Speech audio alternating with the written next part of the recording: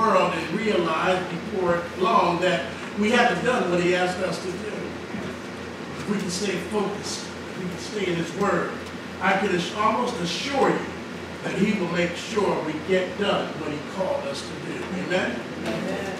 I read to you from the book of Genesis, chapter 22, the well-known story of Abraham and Isaac. I've often looked at that as saying, I don't know. Around. Many of you have been called to make a choice. I know even that you love the Lord. It's hard to choose the Lord over your son or your daughter. And here we have a man who was called out of nowhere to follow a God somewhere that was going to give him everything. All right. And here now that same God is telling him to take the son that he was promised and to lay him on an altar and to stab him to death. Something's just not right in that picture. And as I used to study this, I think I got caught up in the drama. And today I'm going to try to refocus you, because as we look at the names of God and getting to know who God is, it's important that we understand that God is known through his characteristics. We've already talked about Elohim, the God that created everything. And then we talked about Adonai, the God who is Lord of Lords. And just the last time we were together, we talked about Jehovah Shalom. Jehovah Shalom. There's two Jehovahs I get confused. Jehovah Shalom. There's also a Jehovah Shiloh. We're talking about Jehovah Shalom, who is the God that gives you the peace that passes all understanding. See, we know who God is because of what he does and because of the things that he brings to his people. And it's important that we take time to know this, because late in the midnight hour, Satan doesn't fight fair. Late in the midnight hour, he comes to get inside of your head and let you think that the God you serve is a one-faceted God. But I'm so glad that the God I serve is multi-faceted. He has so many facets. He's like a diamond, each facet reflecting his light and his holiness even more intensely than the one next to it. And it's important that we acknowledge the need to have a more intimate awareness of who God is. See, sometimes when you need God, you look into your psyche, you look into what you have at hand, and you realize that you have nothing. You have nothing. And so it's important that we continue on our study. I was reading a story in my study time this week about an old man.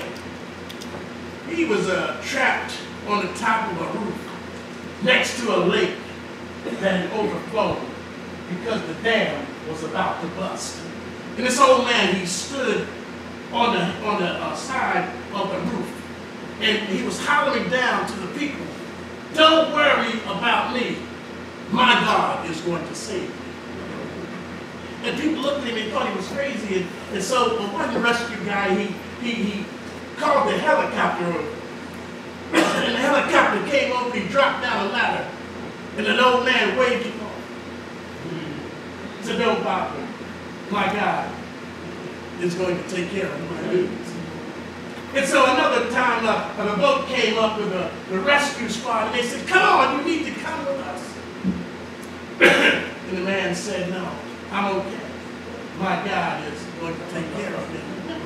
And then a power boat sped out of nowhere and came and tried to get the man to leave his post, and the man said, "Go away.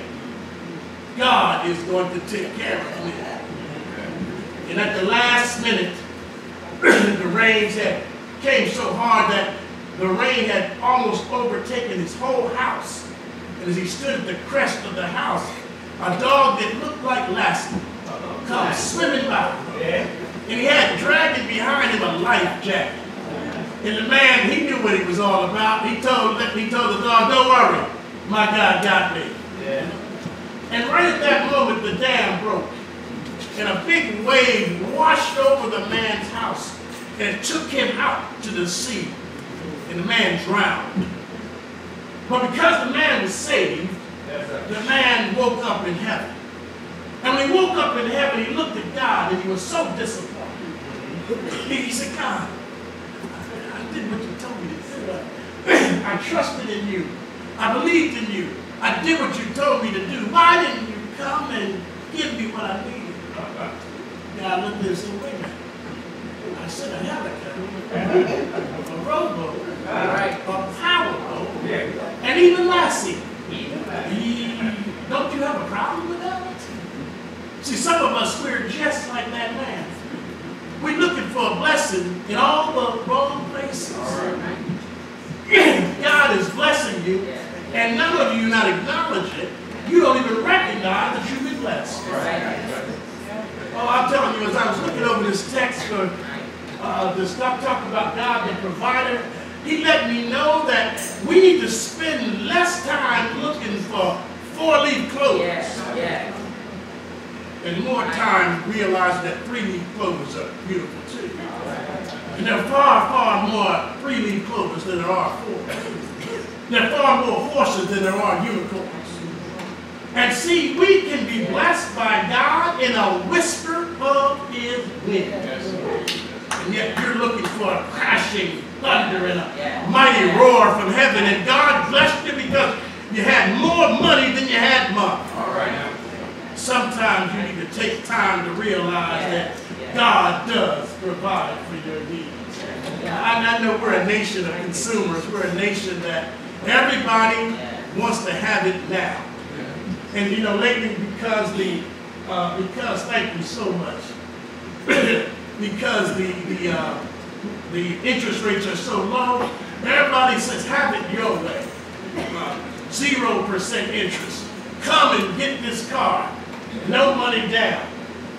But before you realize it, you're paying for a piece of merchandise for 8 and 9 years. I remember when car payments used to take 36 months. And they would say, that's a long one. Now there's nothing to have an 84-month car payment. But it still doesn't negate the fact that if we believe in God, he will provide. You see, that's what I'm here to talk about today. The God that provides. Jehovah Jireh is his name. God our provider. And it's one of those compound names of God where it takes Yahweh and it puts it with another attribute. That attribute is called Jireh. And that word Jireh means that God sees. And I'm reminded as I look at the scripture that we studied today that it wasn't just that God provides, but it was that God saw the need to provide even before there was a need. And see, sometimes we need to understand that God is so far more intense than we are. That he knows what we're going to need even before we need it. Some of you are sitting there now looking and waiting for God to deliver something to you. Well, I can tell you that he's able. He's able to do more than you can even ask or think. And that's why we're talking today about Jehovah Jireh. I feel a tremendous need to tell you what happened to me this week because when I look back over the week and as I was preparing for this message, I said, God, every time I study one of your names, it seems that week you bring that name all over me. And this week was no different. When I went up to my job on Monday, I went up to North Jersey, and I got there, and things weren't going too well, and I really was having a bad day. And so I said I'm going to treat myself to a decent dinner. And so I didn't know, I said I could go to IHOP. But you know what, IHOP's not a decent dinner. But anyway, I said, you know what, in Newark, they have a Portuguese section. And they have really good food in Newark, Washington. Yeah. And I know how to get to Newark about as much as I know how to get to Rosenhaven. But I tried anyway. And I just started towards Newark. And I found the restaurant that I wanted. Not only did I find the restaurant that I wanted, but when I pulled into the parking lot, I got the very last parking spot in the lot. Tell me God doesn't provide. You see, when we think about blessing, we don't realize that I could have had to keep my car on the road, but God provided a spot for me. And I thought about it, even Tuesday, when I was out on a bunch of sales calls, and everything seemed to go well. But Tuesday night, it was like, man, my whole body just locked up on it. And I said, wait a minute. This can't be good. But then I realized that God had let me go 400 miles and come back before I got sick. So see, he's Jehovah Jireh. He's the God who provides. And then on Wednesday morning, it was even more incredible because I was already mad because I had a staff that audited, that signed us up for an audit that we weren't ready for. And I was fussing and running around there and acting unchristian-like. You know. But anyway, the auditor came, and not only did he came, he gave us a superior rating. You can't tell me that God does not supply our needs. And I looked at that and I'm saying, God, if I just believe you, and I'm studying to preach Jehovah Jireh. And then I'm sitting there and I start to shake a little bit. And I'm 138 miles from home. I said, man, I got to cut and run. Because if I don't do something, they're going to put me in the hospital up here. So I got in my car and I started praying and driving. And it seemed like the more I drove, the slower traffic got. I'm starting to shake more now. And I got to stop to get water and go to the bathroom, and I'm really starting to get sicker and sicker, and I'm praying. And before I knew it, I was home. And I walked in that house and I said, God, you are awesome. 138 miles you took me. What usually took me 2.5 hours, took me almost 4 hours. I should have been mad, but I realized that if it had not been for that traffic, I'd have been trying to run 65 and 75 miles an hour with hands that were shaking, with legs that couldn't quite get to the brake. But God sought to slow everything down. Tell me about Jehovah Jireh. See, every now and then you got to realize that God blesses you even when you don't want to be blessed. And that's when I said, God, I'm going to tell him about what you do in my life. Because see, when I got home, it really jumped on me. And I went upstairs and I got into bed and I started, I had many of these, just sweating. And it was almost like I could see my life leaving my body. And I said, God, I don't want to go. And I can hear the Spirit of the Lord saying, don't worry, son. I got many things for you to do. Even when we are frightened, Jehovah Jireh provides for us. And see, it's time that we understand that the God that provides will always provide for us. And here we're in the story of Abraham and Isaac. Here we have a man who was 100 years old, had a baby boy. And now God was telling him to kill this baby boy. If you were Abraham, I don't know what I would have done. But I know I wouldn't have been as composed as Abraham. Because he just knew that God was going to do what he said he was going to do. And so Abraham, he didn't balk. He didn't fuss. He didn't get all up in God's face. He just got to step. And see, a lot of times our blessings are blocked because we don't do what he asked us to do. There's somebody here that knows what I'm talking about. There's somebody here that God has asked you to do something, is asking you to do something, and you still have not done it, and yet you wonder why you have not been blessed. All right. But see, Abraham knew, if nothing else, it was time to do what God said to do.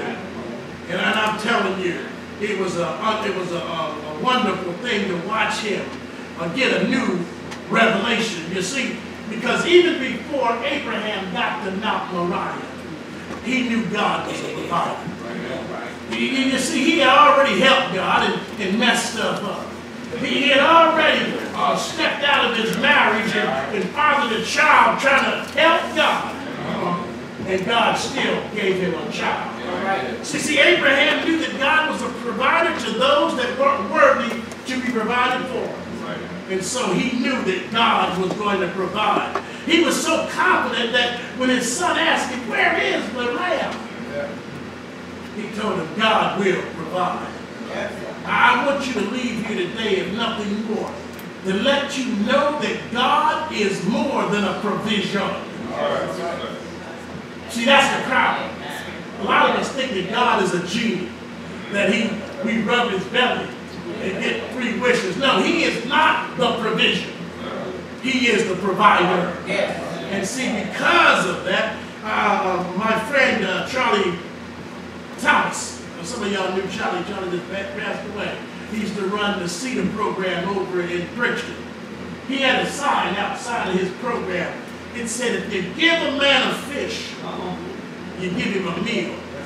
But if you teach a man to fish, he can eat for a lifetime. Charlie Wilson, he should have taught you how to fish. And that's so true. We always want to give a hand out instead of a hand up. And so because of that, the people that we are looking to help never learn to help themselves. But see, here Abraham knew that God was able to provide for himself. Some people say that Abraham had no worries because he knew that God had promised him ahead.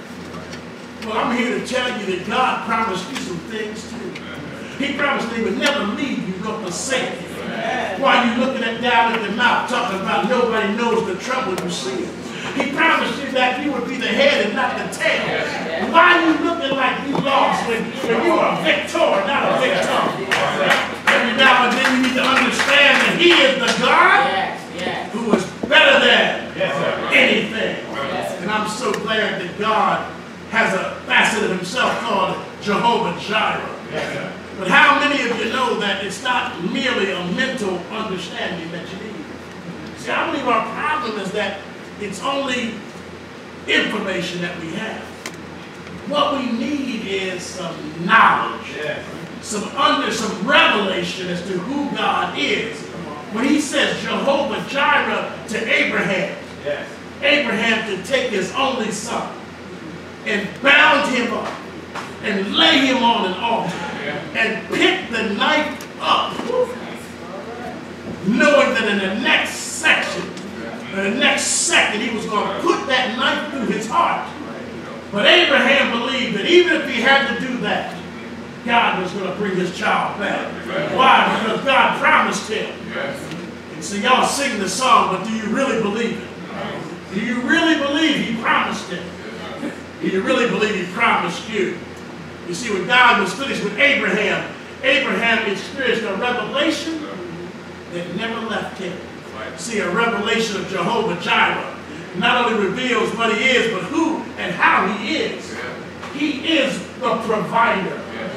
And see, the word, when you look at Jireh, it doesn't just say giver. It says that he can see in advance. God can see in advance. He can see what you need before you need it. Think about that. He can understand that you need something before you even need it. Like meeting a stranger. God knows everything about you. Why? Because he made you. We don't just have to take away the end result, but he is the provision and the provider. if we discover the nature of his provision, we'll understand better what it is. See, this kind of revelation won't leave us with a shallow understanding of who God is. It's when you don't really understand that's when you have a little problem. That's when you can sometimes give up on God. That's when your friend can come and say, oh, I don't know why you trust in that God. He didn't give you what he said he was going to give you. But see, we need to understand that God is a perfect provider. If I could preach around the thought, that's what it would be. Perfect provider. Tell your neighbor, he's a perfect provider. See, he's a perfect provider because he's perfect in timing. He is an on-time God.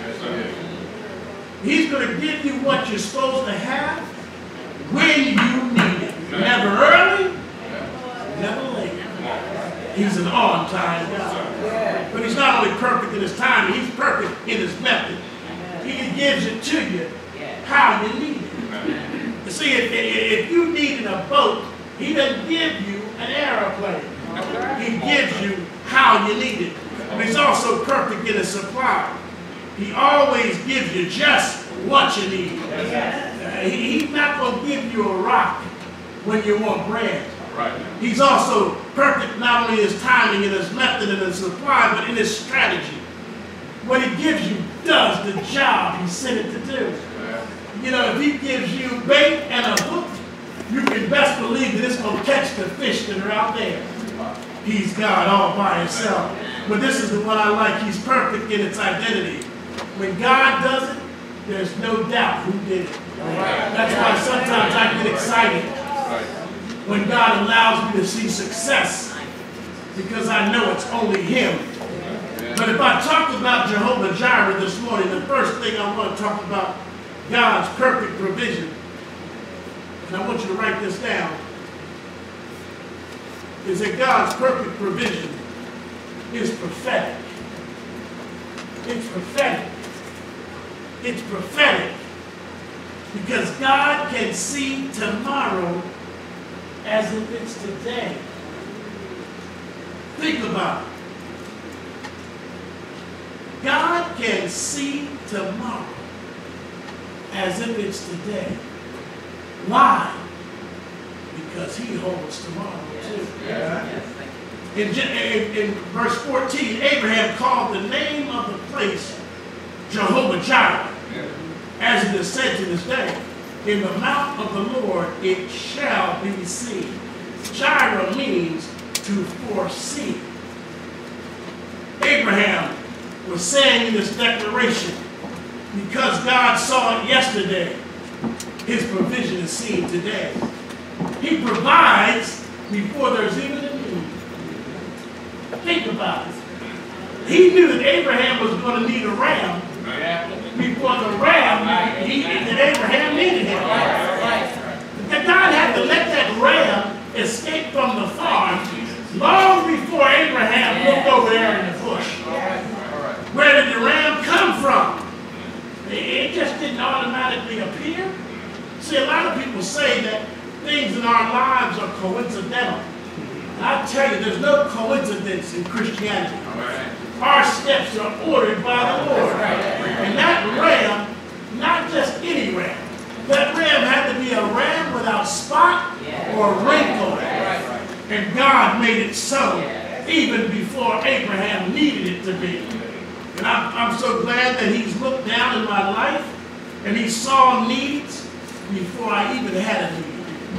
But what others may see as chance, God is preparing a way before I needed a Savior. God knew I was going to need a Savior. And he'd already prepared a plan that Jesus was the perfect Savior. And I'm so glad that he did. If I look at Revelation 13:8, it says, the Lamb slain from the foundation of the world.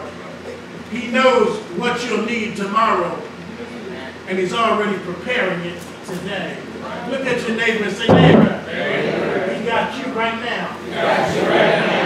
What you need tomorrow, he's preparing for you today.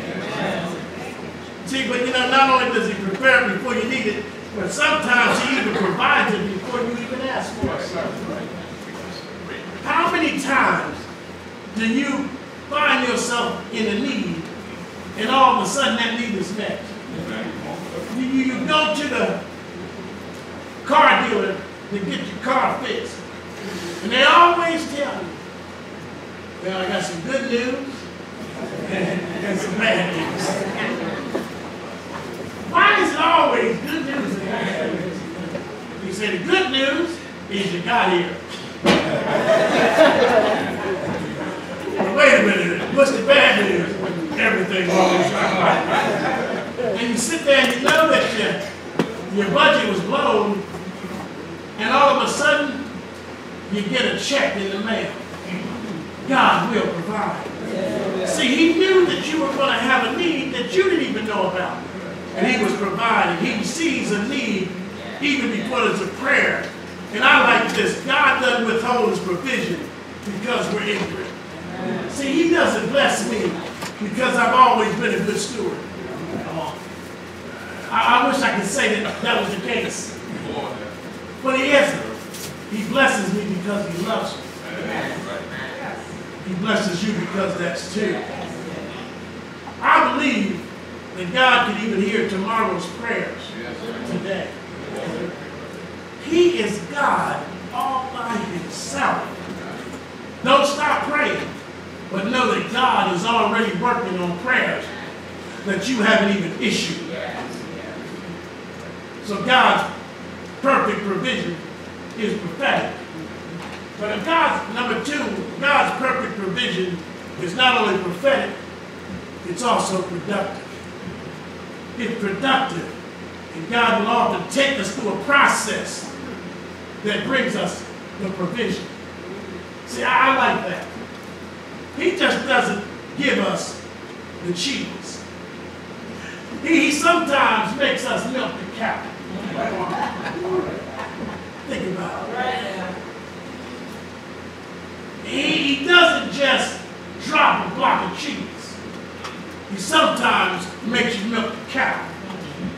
Because in milking the cow, you'll find value to the cheese.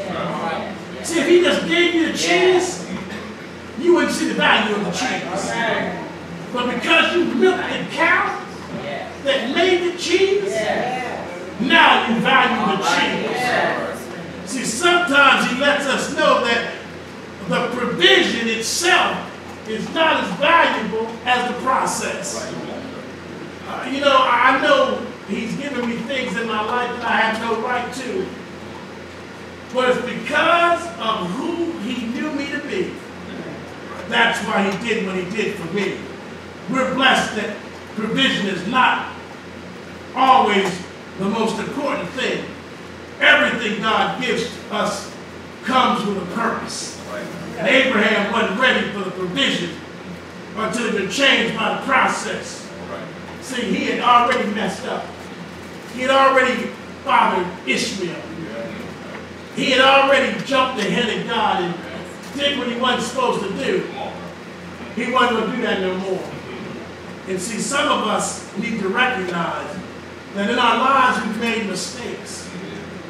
Don't continue. Let God work with you. Don't get ahead of him. And see, not only will our provision be productive, but our provision will shape us as worshipers. Abraham worshiped God. You see, the sacrifice wasn't an act to appease God. It was an act of worship. See, when we do stuff for God, it can't be out of, oh, I got to. It's got to be sometimes just because of who he is. Are we willing to worship God before we see provision in our lives? Or do we worship the blessing instead of worshiping the blessor? I see so many people giving thanks for the car.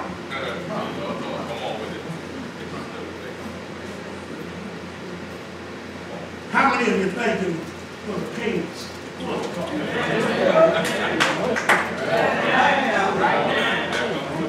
How many of you thanking for the gas to go in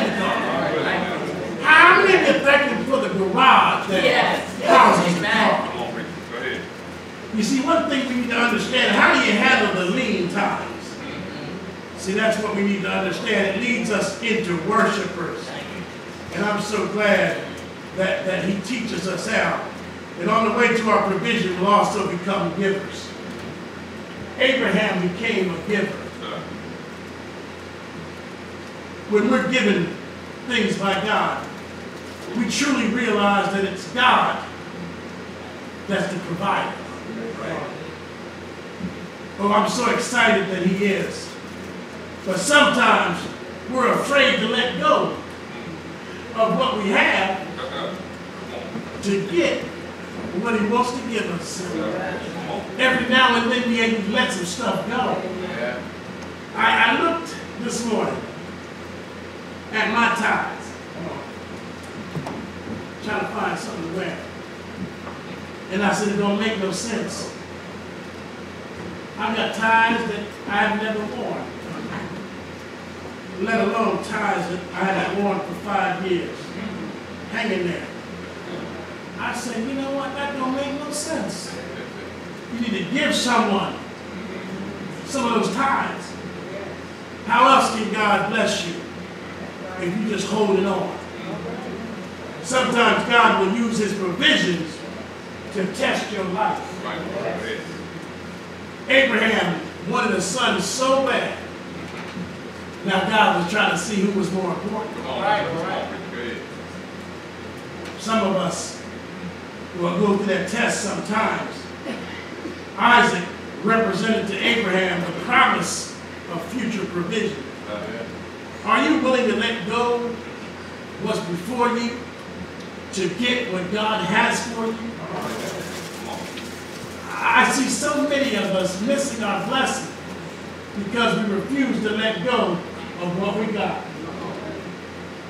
Think about it. God asked us to do, but do we? Generosity flows from those who have a revelation about Jehovah Jireh. I am so glad that that's God's perfect provision is prophetic and that it's productive. But as I take my seat, if God's perfect provision is perpetual. He's not a one-time, one-trick God. Oh, I'm so glad that he is not like man. He blesses us as often as we need to be blessed. Abraham would not leave that place until he declared a memorial to Jehovah Jireh. Not a memorial to somebody who has been. No, that's not who he did it for. He made a memorial to somebody who always would be. When we think of God, we have to think of God as always here. And that's what we need to know. His provision is eternal. And his supply is unlimited. Oh, I'm so glad that his provision is perpetual for those that trust him. Upon hearing the voice of God, Abraham heard something in the thicket, and he turned to find a ram.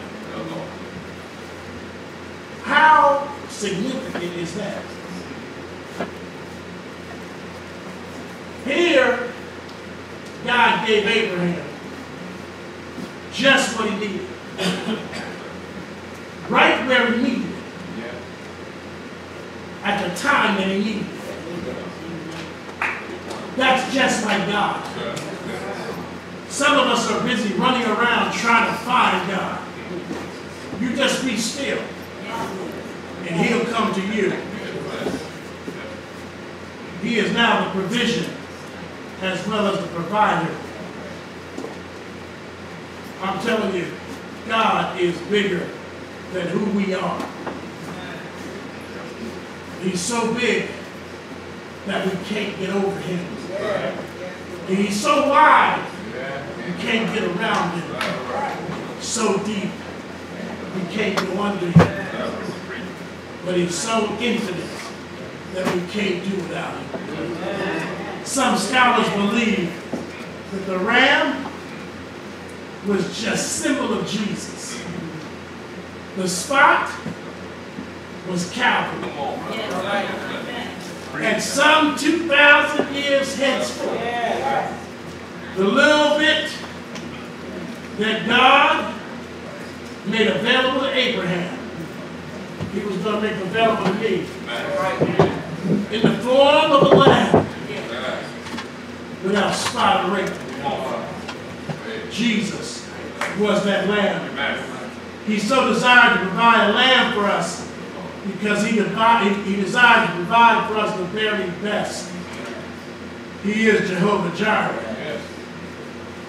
At Calvary, he opened doors of provision that man has never known. At Calvary, he gave me a right to a tree of life. At Calvary, he paid the price that I could not pay. At Calvary, he gave me guarantee of future provision. And Romans tells me, he that spared not his own son, but delivered him up for us all, how shall he not with him also freely give us all things? Will you trust the provider today as I take my seat as Elohim? He created the universe. As Adonai, he is Lord of lords. As Jehovah Shalom, he is the peace that passes all understanding. But as Jehovah Jireh, he's the God that meets our needs. Today I'm asking that you get to know him better. That you get to know him. That you get to know God, our provider. Amen. Amen.